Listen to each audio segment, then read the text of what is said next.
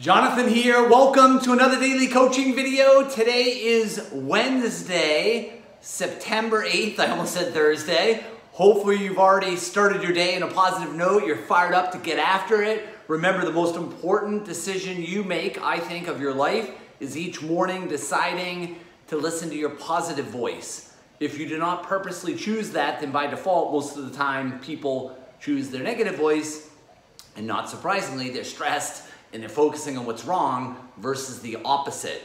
Small little coaching tip, but profound. So on Wednesdays is an interval day. Remember, push, recover, push, recover. That's how I dropped my 44 pounds 25 years ago. It just flat out works. If you're using energyup.co, there's thousands of recorded interval workouts, or there's probably 5 or 6 coaches streaming live today. So pick a coach, pick a time, expect to feel 10 times better, and then get after it. Today's focus is on a simple concept, which is, if not now, when?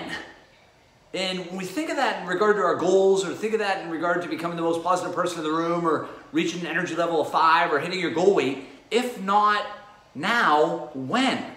The problem people run into is our negative voice can leave us in a perpetual state of saying right now is not the time.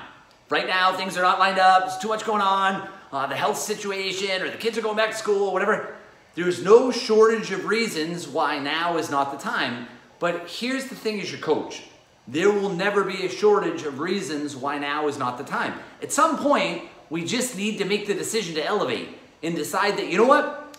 Everything is not perfect, but I'm going anyway. For instance, right now, we're 16 weeks out from New Year's Day. You can drop an absolute remarkable 15, 30, 45 pounds over these last 15, 16 weeks.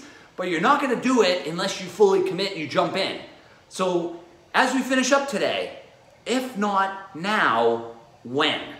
All right, nail your Wednesday intervals, stay on top of the Win Tomorrow checklist tonight, and I will see you on Thursday morning.